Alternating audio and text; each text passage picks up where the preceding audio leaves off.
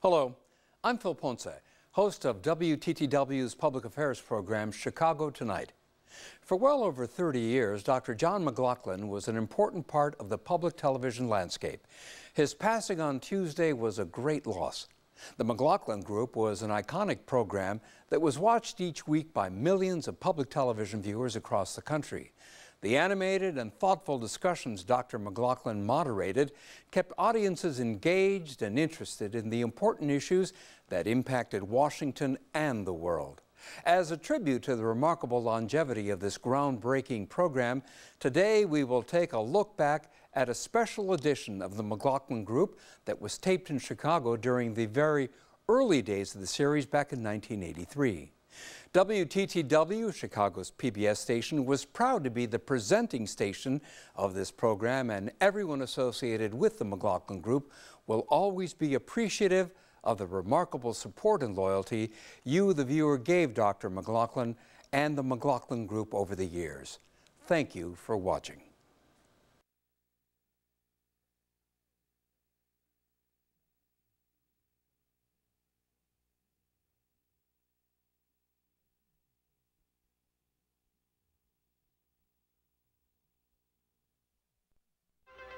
From the first Chicago Center, this is a special edition of the McLaughlin Group in Chicago.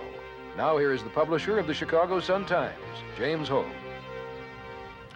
Good evening and welcome to this special edition of the McLaughlin Group Public Affairs Show, sponsored tonight by the Chicago Sun-Times. I am James Hogue, publisher of the Sun-Times, and on my left is the McLaughlin Group, a weekly television panel of 5 of America's most popular and respected columnists. They candidly discuss, and you will hear shortly, often debate, the major issues of the day. The good guys and the bad guys, depending on one's political bent, include John McLaughlin, the producer-moderator, and the Washington executive editor of the National Review. Robert Novak, co-author of the political column Inside Report, which appears in more than 200 newspapers, including the Chicago Sun-Times. Morton Kondracki, executive editor of the New Republic, and also a columnist appearing in the Sun-Times. Jack Germond, co-author of the syndicated column Politics Today, and Patrick Buchanan, syndicated columnist and radio talk show host. Tonight's half-hour discussion at the First Chicago Center will be followed by questions from our audience. I'm sure you soon will understand why this stimulating, provocative group has become one of the best watched public affairs shows on television. Dr. McLaughlin. Number one, what about all the talk about a woman veep on the Democratic side? You had this kowtowing, maybe that's too strong a word, Jack, for your friends in the Democratic Party, but the kowtowing of the six-pack, the seven-pack, actually McGovern was in there too, saying that he probably will think seriously about selecting a woman as the vice presidential candidate. Is this going to help or hurt? They're making a terrible mistake. They're getting the feminist hopes up, and there's no way they can pick a woman, because to do so they'd have to pass over the U.S. Senate, the governor's conference, their party chairman, and their House leadership, and they're not going to do that. That is absolute garbage. Why in the world shouldn't they talk about that? The fact of the matter is it's not likely, because no woman is in that position in the Democratic Party right now. So there are a couple, but the idea they have to deal with those groups. Pat, stick in your own party, believe me. What about and furthermore, what's happening is that the American people are gradually being prepared for the day when we're going to have a woman vice president. And you know something? It'll probably be in the Republican Party. Of course it will. The first correct thing you've said tonight, Lord. Hey, I'll tell you exactly when it's going to happen. It's going to. Wait a minute, everybody. Stop and watch this. When? It's going to happen when the Republican Party comes into an election that they think they're way behind in, and they are desperate. It almost happened. It almost happened in 1976, when the Ford people seriously considered Ann Armstrong. They lost their nerve, or they would have won the election. A week from Sunday, a film will premiere in Washington, D.C. called The Right Stuff. Do any of you have any feeling as to what impact this will have on John Glenn's candidacy? I think it'll be elevated. Jack Germond. Who goes to movies? I don't know. I go to movies. I think the impact's been overrated. Marginal plus for him? No, everybody knows John Glenn is an astronaut, I think. Yeah, you know, it's going to give him a blip for a week. You agree with that, Bob? It'll have about as much effect as the NEA, AFL-CIO main endorsement Jesse from Jackson. Mondale. What impact will Jesse Jackson's candidacy, if he announces, have on the Mondale candidacy? Jack Germond. If Jesse Jackson runs for president, it's going to change the whole. It's going to change all the equations of the Democratic Party. It's going to change the southern primaries, particularly.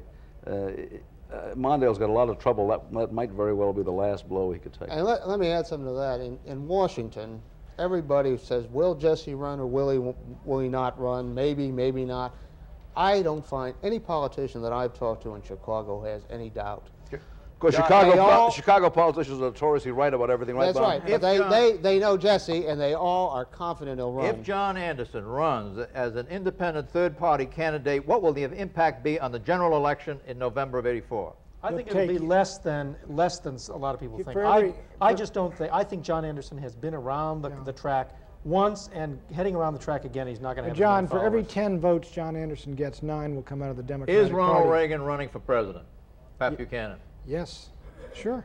Bob Novak. I'm almost positive. Let me interject this at this point. There's a story floating around Washington and around the country, for that matter, that Nancy Reagan, because her weight dropped from 114 pounds to 104 pounds or less, that she's unwell. And this will affect Ronald Reagan's decision whether he will run or not run. Can any of you speak to this on the basis of rumor assessment?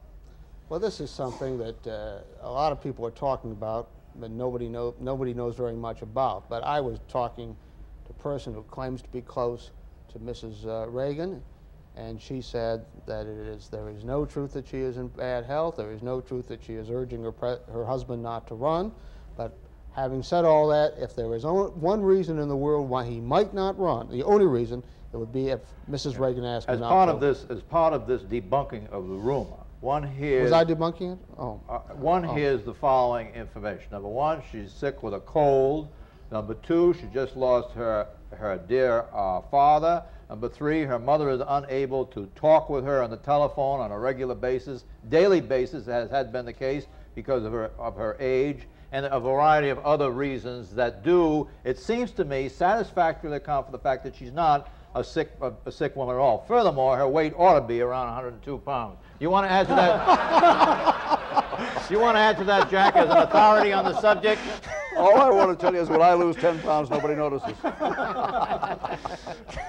All right, killer question. Ready?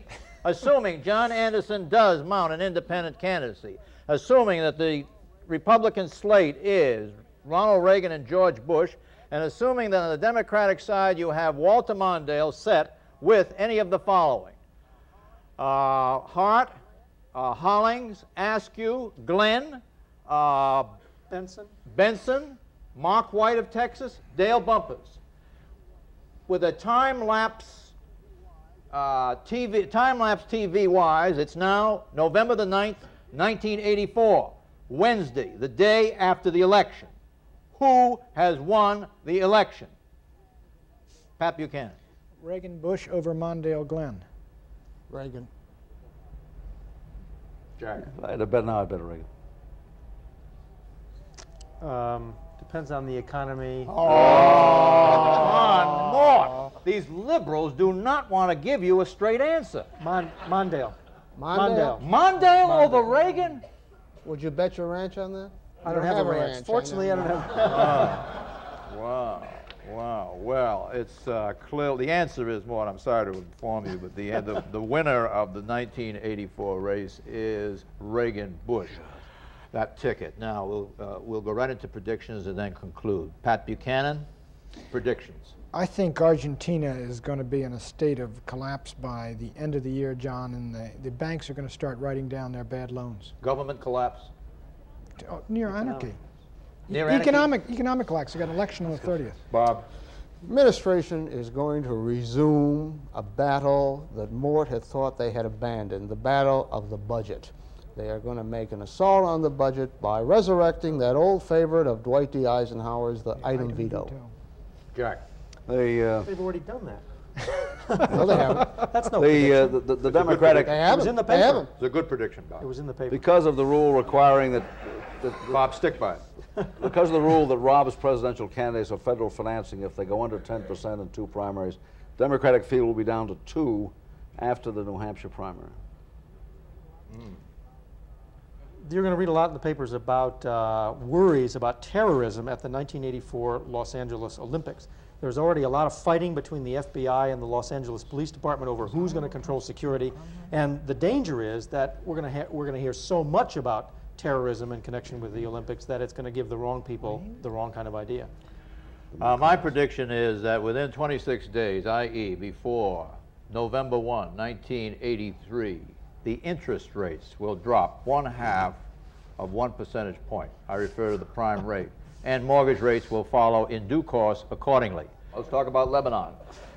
The Congress says that the Marines can stay for 1.5 years at Ronald Reagan's urging. Did Ronald Reagan choose the right course in keeping the Marines over there for 1.5 years, Robert Novak? No, it's an absolute disaster. There is no mission for them. There is nothing they can accomplish. They are a sitting duck there.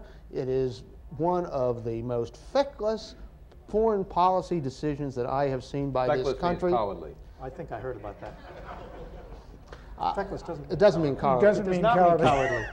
Feckless means cowardly. No, it does no. not. You want to make a bet? Means mistaken. Mistaken. Anyway, go ahead. I hate to be in this position. I hate to be in the position of agreeing with Novak, but I do. You and the listening audience have now had the dubious pleasure of listening to the 5 uglies do their number here, and we'd like to entertain from you your questions, your impressions. Perhaps you'd like to put a question to us, or you might wish to add to what we've said, or you might wish to subtract from what we've said. I'd like to try a scenario on the panel. Tomorrow, Mr. Reagan calls in George Bush and says, George, you've been a great vice president, and in my second term, I need somebody else. He calls in the ambassador to the United Nations and says, you're it. You are my vice president. The question that I want to have you fellows answer is that, if that would happen, simply would it be a political plus or minus? Let me start off on that. I would say, Mr. Roser, that it isn't going to happen. There's no chance of it happening. I want to get that in first. But I think it would be an absolute 10-strike for President Reagan, and I think it would ensure his election. You think it would be a political coup on his part to appoint Gene Kirkpatrick as his vice president? Yes. I also agree it can't happen. One of Ronald Reagan's more endearing qualities, and I don't find that many, but one of them is that he is a man who likes people who are around him a lot. George Bush has been around him a lot, and so he likes But he likes Gene, too. And I know he is. But if Gene Kirkpatrick became the vice presidential nominee, then we'd go back and start looking at all those crazy articles she wrote. Right, and crazy in your opinion, but very good sense. Ronald Reagan has said publicly that he wants George Bush to be his running mate.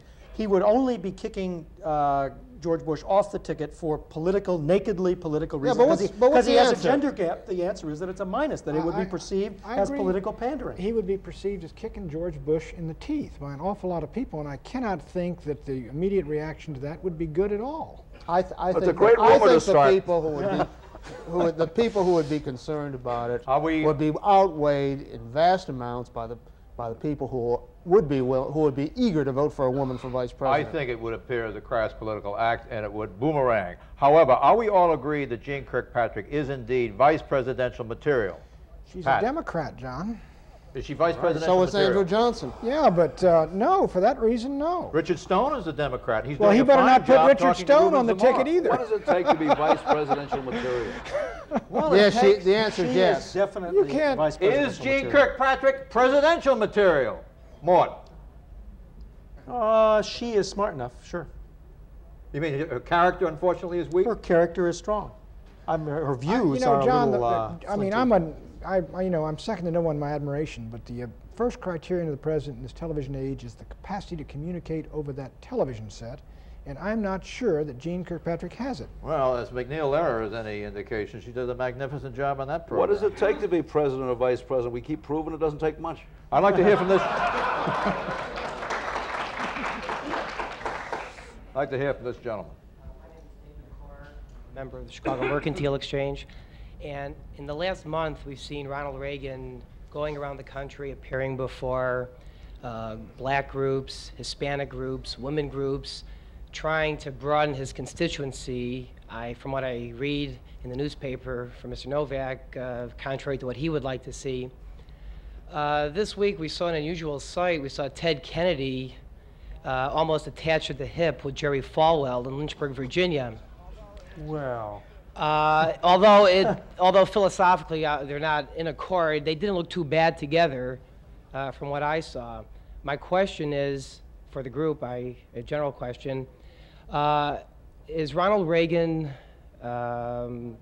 broadening his constituency too much in trying to appeal to be everything to all people, or is Jerry Falwell becoming discontented with Ronald Reagan and maybe is trying to broaden his constituency? I don't think either one of those things are true. I think the thing that President Reagan is doing, I mean, Novak thinks it's a terrible thing. I'm totally indifferent to whether he does it or not. But I don't think as a matter of analysis that will work. If you lose people like blacks and Hispanics and women on policies, you don't get them back with gestures. The thing with Falwell and Kennedy, Ted Kennedy is a guy who enjoys that kind of a situation. It is fun for him. It is a... it's a non-serious event. It's a non-serious event. It was a serious speech. A very serious I'm glad speech. you think so, John. It was a very serious speech, and what's more, it had a message in it to the other I keep saying the other Democratic candidates, to the Democratic candidates, that they ought not just go before audiences and tell them what they want to hear. Oh, that's ridiculous. That's come on, that's that was easy. That is silly. No, he went into the Oh, that was an easy thing to come do. on, those Listen, I'm telling you, I happen to know from the Kennedy entourage don't you do any reporting? You do some that the idea was to embarrass Mondale and Glenn, who were out pandering. You know, listen, let me tell you something. That event was one of those total non-events that the Washington media just laps up. It was strictly a TV hype event. Now the serious thing is whether President Reagan, having a Hispanic week, having a black week, pandering to the women's groups, advances his cause at all, and of course he does not. And the point of the matter is, politicians sometimes forget you only need 51% of the vote to win, but you better get that 51%. I want to give you my answer to that, playing on the other person's turf and whether it helps Ronald Reagan. Novak and I disagree 100% on this point. I believe that Ronald Reagan does help himself by going before the women's group and even letting them make fun of his quote-unquote caveman mentality towards women. I think he helps himself by going before the Hispanics. I think he helps himself by going before the blacks. Perhaps not with those immediate groups, but more to the point, he helps himself with the rank-and-file Americans who believe that Ronald Reagan, as President of the United States, is not President of the conservatives, which is the way Novak conceives of him to be. He's President of all Americans, and they want to see him reach out, whether he reaches them or not. You know, I want to hear from this questioner over here. I think it's wonderful that McLaughlin, who talks to neither blacks, Hispanics, nor women.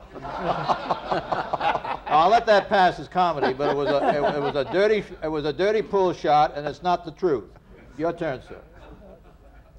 President Reagan was a Democrat. Gene Kirkpatrick is a Democrat. If you put the two of them together, you may get a lot of Democratic votes before it's over. But my question is, as a Democrat, why, in the face of all the Republican opposition to Secretary Watt, did the White House decide to keep him? I am instructed occasionally by my friend Novak, and he has had a column recently saying that it was this morning, saying that it was all a result of inside polling information or inside advice from a pollster to the effect that he would lose the right wing if he didn't do something to bolster him on himself on that end. I'm sure that advice was given, but I think that the key factor involved is this endearing quality that Jack refers to.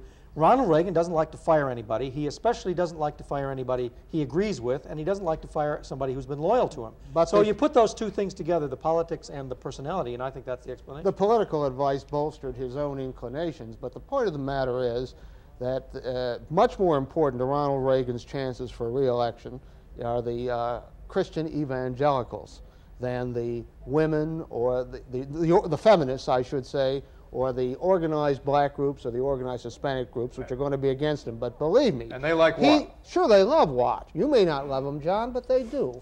And and he needs those groups not just passively voting, but working as hard for him in '84 as they did in '80. Jack? Just one other point. Ronald Reagan likes Watt for a different reason. He likes Watt because of all the cabinet members, and you would know something about this. Watt is somebody who has cleaned out the bureaucracy down 4 or 5 levels and put in Pat Buchanan's kind of true believers. The other cabinet members haven't done it. He's reluctant to get rid of them for that reason. I'll go even beyond Jack Drummond, because I always like to go beyond Jack Drummond. Mr. Minow, I would say that the most, this is heresy, but the most administratively competent member of the Reagan cabinet is Jim Watt. Pat? I am afraid, I like Jim Watt, and I agree with a lot of what Bob says, but I'm afraid what Jim Watt has been given is a decent interval. Oh, yeah. I don't think Jim Watt is going to be there. I don't think they're going to carry him through the general election. I think No. what the president and the staff have done is keep Jim Watt on to show their right-wing supporters, look, we're not putting him over the side, and then Watt will go before the fall election so that the Democrats can't demonize him and use him the way they're using him right now as an issue to raise money and as a real demon in the administration the way Nixon used Ramsey Clark. But if he walks out under his own power next spring, Yeah. he is a whole person, while Yep. if he had been dropped overboard 2 weeks ago, it would have been a different matter. Exactly. Yeah, I agree with Pat's view of this, and I also think that Ronald Reagan wants to, at all costs, avoid the impression that he is sacking Watt. So I think Watt is living on borrowed time. I would also note that there is some likelihood that the successor to Watt at the Department of the Interior might be William Ruckelshaus. No chance. That takes care of that. Novak takes care of it? Or what? No chance. Move on. They have to replace him with someone I roughly heard that a little deal was cut before Ruckelshaus took that EPA job. Put that in your pipe and smoke it, Novak. You, sir. Yes, sir. My name's Irving Robbins. My question to you is, do any of you really believe the president is honestly interested in working out the elimination of a nuclear war and is really willing to make the concessions necessary to bring about the elimination of nuclear war? Well, of course the president is interested in not having a nuclear war. Any American is.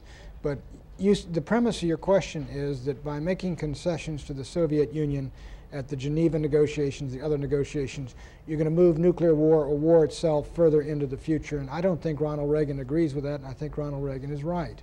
If you asked me if he knew how to do it, I'd say no. If you asked me if he wants to do it, I'd say yes.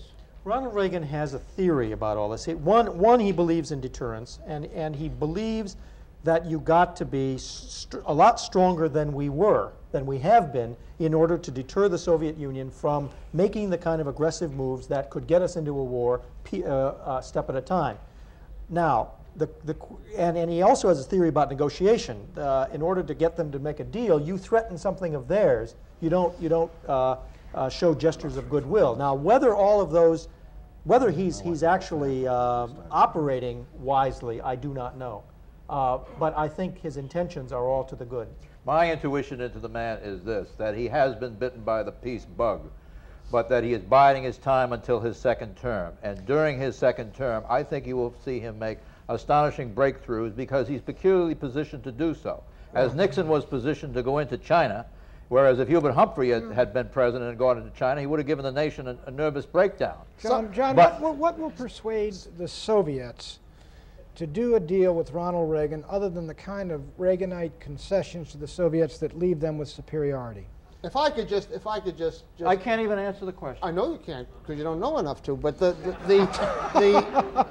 just trashing the moderator again, I'm are we? sorry, I beg your pardon. But just to separate, just to give you You are a piece of work, Novak. just to give you the very, very simple answer. To have an agreement with the Russians this year or before the election, you have to separate the INF, the Intermediate Range Missile Treaty, from the STAR Treaty. You have to put them together. I don't mean separate it. You have to put it together. Merge the two. INF and STAR. That's right, and the president is unwilling to do that. He's on the way to doing that, Robert. He's on the way to doing that. Mark my words. You, sir. Thank you. My name is Larry Horace, and I have a comment and then a quick question. meeting between Kennedy and Falwell, I saw some examples of the separation of religious doctrine and public policy, but he seemed to have failed, unless I missed it, to mention the nuclear freeze, which there is a very close tie nationally between the churches and public policy, and you might comment on that. But a quick question and prediction. I'd like to go back to that Wednesday after the election, a year from now, and ask you who is going to control the United States Senate? Good question. We didn't get to that. Jack, tell us about the U.S. Senate. Right now, you're talking about a turnover of 6 seats. I think the Democrats have a 6 if Reagan survives. And I say right now, I think Reagan's going to win. I'm not sure he's going to win. I think the Senate is essentially an even bet. I think the Democrats are ahead for 3 of those now, ahead for at least 3 of those, prospectively, and they are in good position in 5 or 6 others. There was only one Democrat that I think of who's marginally vulnerable. Max Baucus? Pell. Pell? No, Mike Baucus. Baucus in Montana. Before we go into, let me see. We got 3 certain Republican losses, according to Jack. They are Texas. They're not certain. They're not, no, those are the ones that I think are most likely. Texas, Tennessee is for sure. North Carolina. Which the Republicans have given away by not mounting a decent candidate against Al Gore. And the third is Jesse. Jesse Helms is going down the tubes? Probably. Probably. Quite probably. Hallelujah. Well, let me say this, that it is very, very difficult for the party that is losing the presidential election, if we were 4 of us were correct on the presidential election, for that party to pick up a net gain in the Senate of 6 seats. Exactly. John, we're out of time. I'm going to have to interrupt. I'm sorry. You all have proved yourself masters at finishing your sentences under heavy fire. It was a stimulating discussion. I thank you all very much. TTW and the live audience here, my thanks and good evening.